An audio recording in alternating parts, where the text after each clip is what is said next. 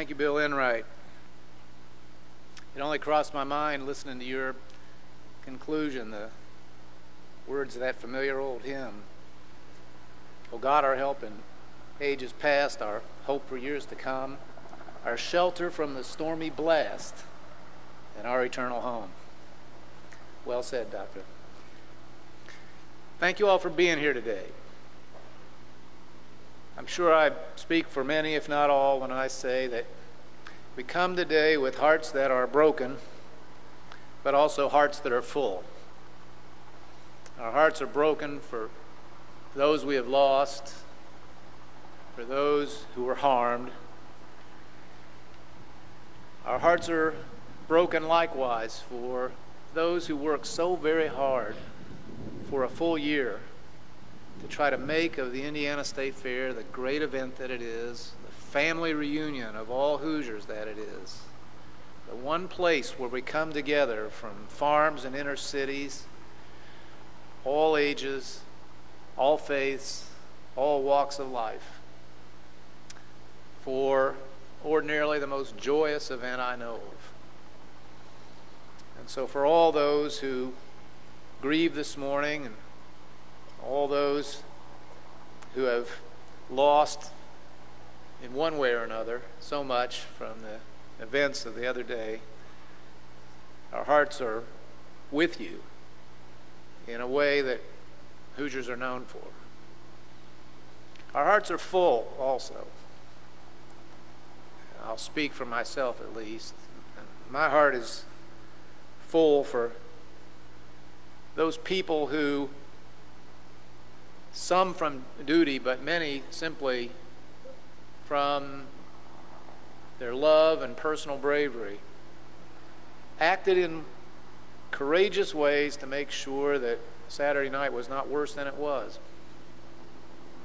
All day yesterday, I talked to state troopers, firemen, emergency personnel. Every one of them had a story about that stranger who was to their left and their right, helping them extricate the injured, lift the scaffolding, complete disregard of their own safety. There was a hero every 10 feet on Saturday night.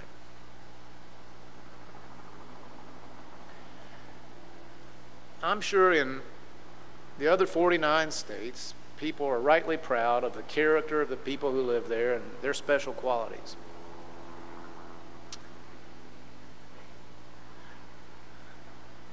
I think we are entitled to say this morning to ourselves and to America, Indiana is a special place. It's not everywhere that we would have seen that response and that reaction. I cannot tell you how proud I am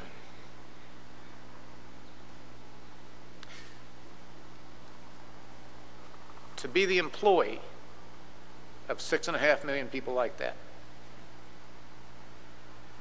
And I bet you share that pride too.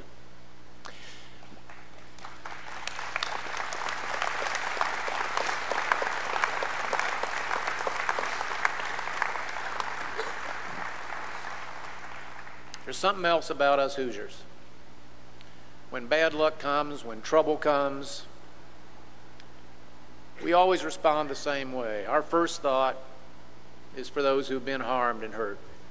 Put our arms around them, do everything we can to restore them if we can, or to comfort them if that's the best we can do. And we don't waste time repairing the damage to the barn, to the farm, to the neighbor's house. I've seen it 1,000 times. We just go right to work. Our first instinct is not to look for scapegoats and try to find somebody to lay the blame on. Later on, at the appropriate time, we try to learn lessons and maybe we do a little better the next time. But we're here this morning because we say that our first love, our first concern is with our neighbors, And our first job is to get back to business of living, business of the state fair, business of caring for each other. And I'll say again, it's a source of immense pride to me to be able to work for and on behalf of people like that. There's only one thing in life I'm more proud of. That's that I was hired a long time ago by Sherry Lynn Herman for my most important job. And for those who don't know, Sherry's greatest love, I think, is the Indiana State Fair. She never misses a day, not one. And she was here Saturday night, of course. She's here again this morning. And I hope you'll permit me with pride to introduce to you my fair lady, Sherry Daniels.